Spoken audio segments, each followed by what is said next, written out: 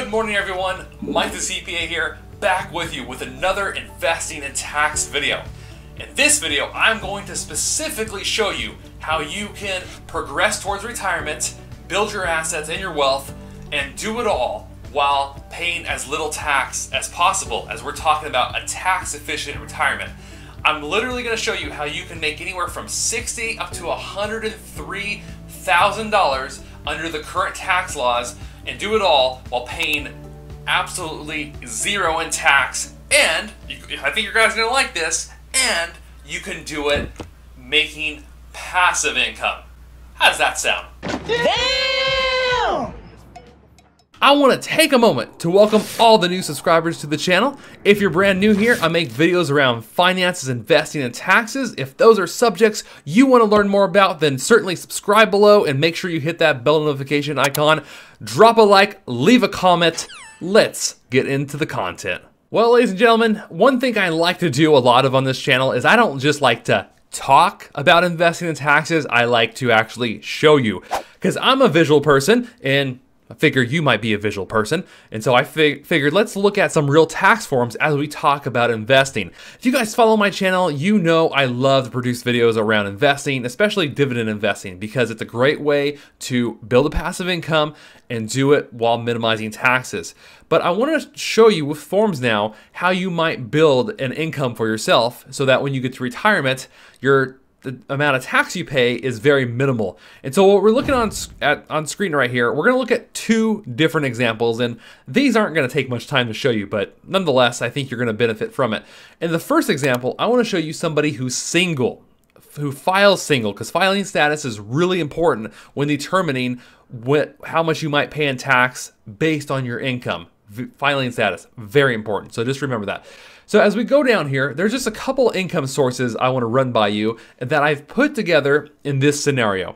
And I've seen this income quite often on different people's tax returns. As you guys know, I prepare tax returns for a living. That's one of the things I do. So one example of income that people might have, and this is more rare, but I just wanted to throw it in there just so you guys can see it, is tax exempt income of $3,000. This is typically derived from municipal bonds. A lot of times I see clients with brokerage statements from Edward Jones, Merrill Lynch, Morgan Stanley, whatever, and they'll often have some of these tax-exempt interest bonds that they're invested in, or tax-exempt muni bonds that we'll see. So let's just say that over the course of your lifetime, if this is you have $3,000 per year annually in interest income from tax municipal bonds. The next step is, because you love dividend investing, you've been able to invest consistently over the course of your life, and you've developed a dividend income of $30,000. And from, if you've been watching some of my other videos, which I'll link in the card above, that how qualified dividends are taxed more favorably in that video I did on dividend tax rates. Well, let's just say you have $30,000 in dividends and 30,000 of them are qualified, which means you get the lower tax rate, the capital gain rate on those dividends. So that's going to help you tax-wise. So if we have tax exempt so far, and we have qualified dividends. So already our taxes are looking pretty good. Next, we come down to this $12,000, and I've circled it because I accidentally made a mistake here. This is meant to be a Roth IRA, because you know that if you put your money in a Roth IRA, no matter if you sell off investments or you make dividends annually and distribute the money out to yourself, either way, it's 100% tax-free and one of the most favorable investment accounts that you can get your hands on, whether it be a Roth IRA or Roth 401k. Definitely love the Roth. Hold on, Mike, I'm going to cut you off just for a second. What most people don't know, fun fact, is that tax-exempt interest can actually make your Social Security income more subject to taxes, while your Roth IRA will not. So that's $12,000 there. It should be on line 4A. And in box 5, we have a person making $20,000 a year in Social Security. And I know that what you're thinking. You're thinking, well, we might not have Social Security when we retire. And that might be the case. But for now, just go with me here, go with me on this example, and just assume you're going to have some sort of Social Security or something similar to it once you get to retirement. All in all, how much income did you just make in this example? Well, you had $3,000 in tax-exempt interest. We added $30,000 in dividends, and of those $30,000 in dividends, $30,000 of that was qualified dividends. You had another $12,000 come in from your Roth IRA, and you had $20,000 a year in Social Security. And this is if you file single, remember, that's really important. So you just made $65,000 in income, if this is you. Now, how much of it is taxable or subject to taxation? Well, the tax-exempt interest would not be. So the only thing that could potentially make you pay tax is the qualified dividends at this point, and the Social Security, which of the $20,000 in Social Security, $12,150 of that is taxable. So you have total taxable income of only $42,150 right here, but you made $65,000, which is quite nice. Now we get to take the standard deduction, and for these examples, I'm assuming you're not going to itemize, and you're just going to take the standard deduction. So therefore, you had $65,000 in taxable income, but the amount subject to tax is only $29,950, or $30,000 of that. Well, you go scroll down here, we go to the next page, and you're going to quickly see that what's your tax liability? Zero. So you're making just over $5,000 a month completely tax-free. How's that sound to you guys? Could you make a living on that? I think so. I think I could do okay with that. I could get by. I can get by just fine, especially if you have no debt. And when you're structuring your retirement, and when you're building your passive income sources so that one day you can step away, definitely, I always suggest making sure you have no debt. If you have no debt, you don't need a lot of income to survive. The lower your income, guess what? The less you pay in taxes. So it all works in your favor to have that debt paid off when you're ready to retire. For retirement, you can see how you can get away scot-free from paying any sort of tax.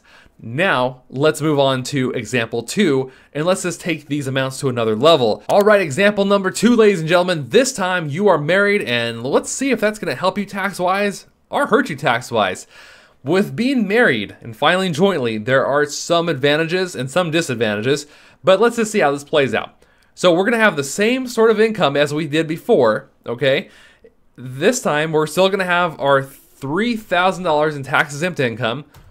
However, because there's two of you, let's just assume that both of you now were able to work throughout the course of your lifetime. You're able to invest in dividend-paying companies, and now you're making $46,500 a year combined in dividends and qualified dividends. Okay, so we're gonna add that. And in your marriage, not only has your romance bloomed, but your Roth IRAs have as well, because you didn't marry into a fool. You said, hey, we're both married, we both qualify to invest in a Roth, so you both did. You both opened up your Roths, and you built those assets because your romance was spicy, and so was your finances. Let's face it, nothing is hotter than having a spouse who has the similar goals as you. Let's not kid ourselves. Yeah, baby. Yeah. So your total income from Roth IRAs every single year going forward will be $22,000 a year, 100% tax-free for life. And lastly, your combined Social Security income, because you both worked, now you're pulling in $32,000 a year in Social Security benefit income. So how does this play out? Well, if we continue adding those amounts, let me add the Roth real quick. We're gonna add the Roth 22,000, plus we're adding the 32,000 from Social Security.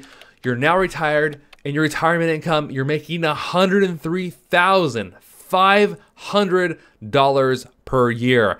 And you're retired. And guess what? You have no debt, and your monthly income, passive monthly income, is now $8,625 a year. Dominating! Woo, that's a nice retirement income. Your retirement years are starting to look golden.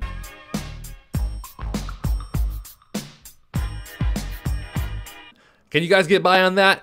I think so. I think so, especially if you have no debt and you are living frugally. You can do whatever you want with your time at that point.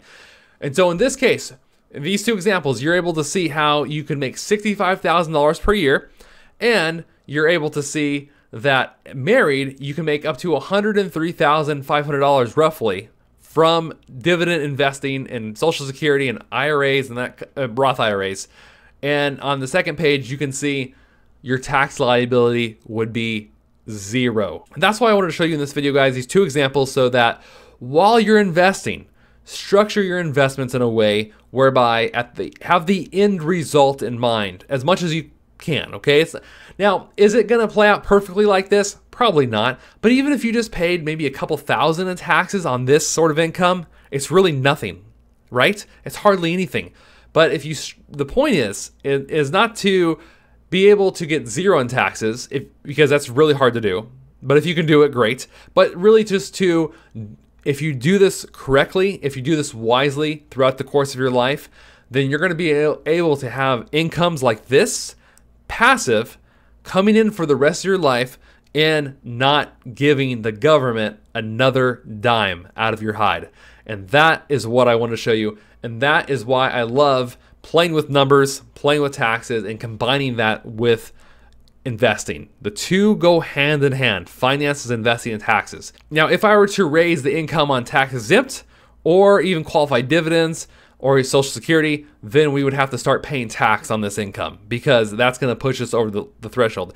There are a few other ways to do this. You can do this using real estate. It's a bit more technical and more complicated, but if you had real estate, you could also still pay 0 in tax at times because of depreciation and still be receiving income and still have no tax. So it's possible. There's a lot more planning involved. It's not perfect, but the point is, though, once again, is that you invest wisely, you invest with taxes in mind, and you can come out the other end by paying very little to no tax when you actually step away from your job and want to fully retire. So I'm wrapping up this video, and I shared this information with my wife because when I see things like this, it really gets me all nerded out. I have to share this stuff because I'm really passionate about it. Well, she made a good point. I'm pretty sure she's gonna dump me now, but she said, well, so if I wasn't married to you and we both had our separate finances, but we lived in the same house, we could both make $130,000 per year and pay no tax.